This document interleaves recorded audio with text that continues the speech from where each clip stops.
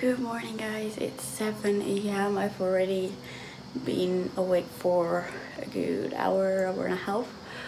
But I just had a shower. And now I'm gonna check everything for last minute things I need to pack on my bag. I'm still gonna leave for the bus. I'm gonna take the bus, and it's nearly hospital time. So this is the view we have this morning. It's around 7:30 in the morning, and got my little crutches with me for after surgery. So yeah. Oh my god, I'm seriously not ready for this. I seriously feel like not vlogging today because my stomach is... Oh my god, for a second I thought I just lost my bus, but it's another completely different bus. Oh my god. I want to have a heart attack today. Oh my god, it's freezing too. So yeah, just going to the bus station. For some random reason, my knee today doesn't hurt.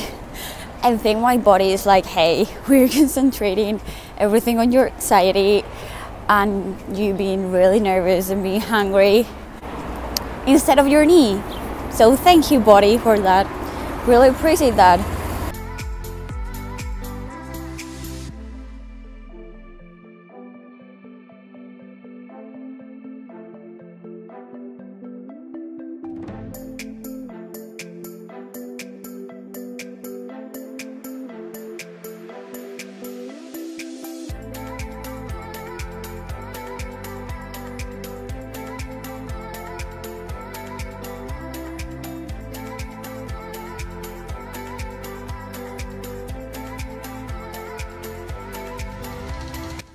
Hey guys, so yeah, excuse my face, my hair and everything.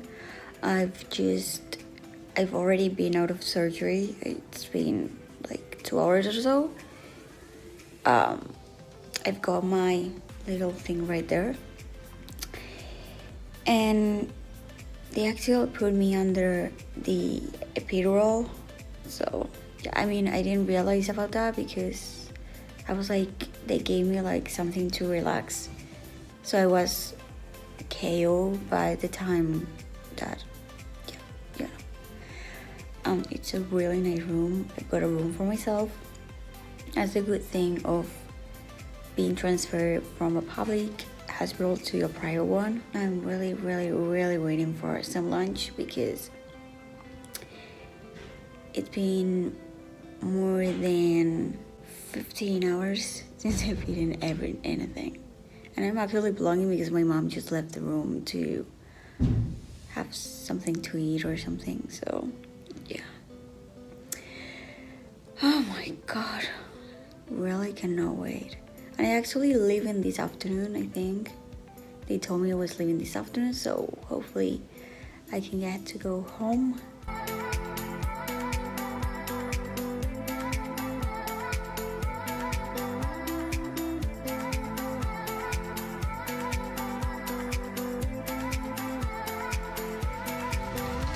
Hi guys, so as you can see, I'm already at home.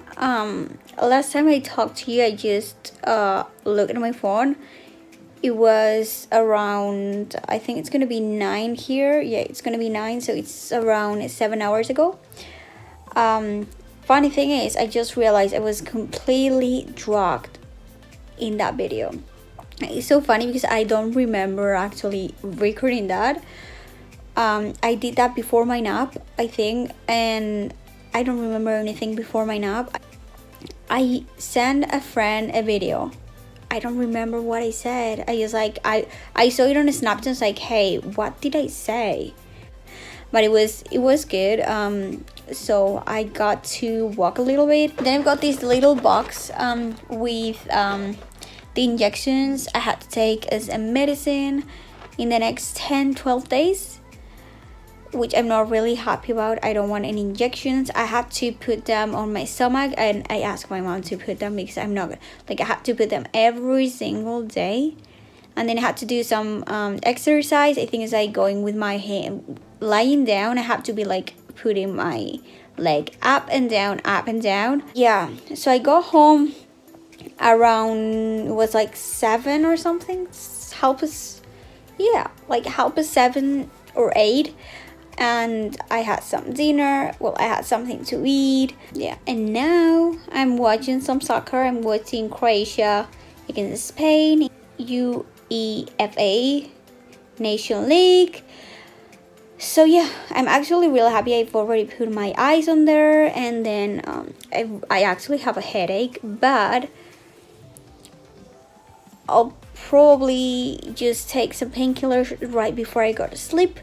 But anyways, probably I will do a vlog like tomorrow, talking about how my night was. Hopefully it's easy, it's good, it's painful, it's painless. So yeah guys, I will see you guys tomorrow morning.